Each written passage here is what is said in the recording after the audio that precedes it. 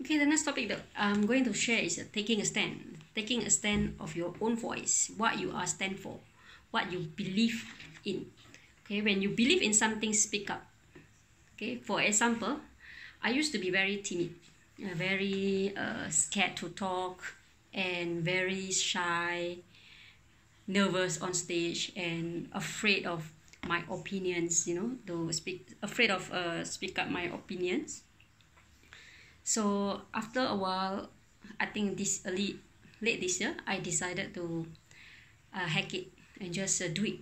Okay, no matter how much I have in terms of my ability to speak and to convey my message, because I'm a one person who have difficulty in conveying my message. Sometimes I have this difficulty to say what I mean. When I say something, it's not what I mean. The words that is coming out from what I want to say in my mind is different. So I have this difficulty until now to say what I mean. I don't think it's because of the language, because in my own language I also have this difficulty. So this is some part of condition that I have. They call it dyslexic. So a certain part of the brain, it doesn't connect. So when I speak, sometimes it like jump here, jump there. So yeah, poor thing, my husband had to endure with me, because he every time teaches me how to communicate so that people understand what I'm saying. I have a lot of insights and knowledge to give from knowing. Sometimes I receive messages and I have a certain vision, but I'm not able to communicate it in a way that people understand. I know it's there, but I couldn't express it in a way that people understand. So words to me is very limited to express what I know. So after deciding that I want to take stand what I believe in a world that is beautiful place, sharing, and also believing in abundance and sufficiency. I want to share with all of you that if we take a stand of what we believe, we should speak up, because it's your authenticity. Here it says that when you take a stand, it gives you authenticity, power, and clarity.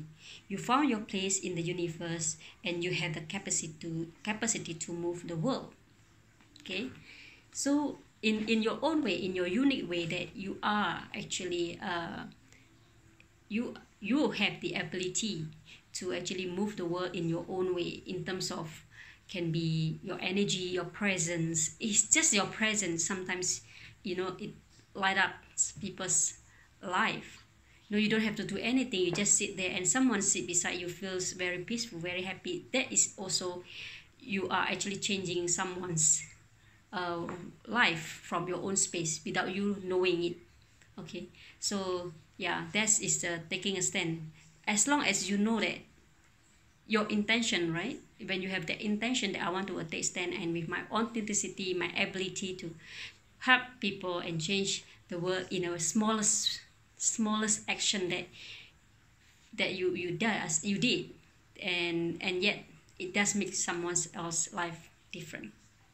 In terms of like energetically, you may not know at the moment when you did it, but ripple effect. Okay, you change that person's life, but that person's change how many lives you will not know.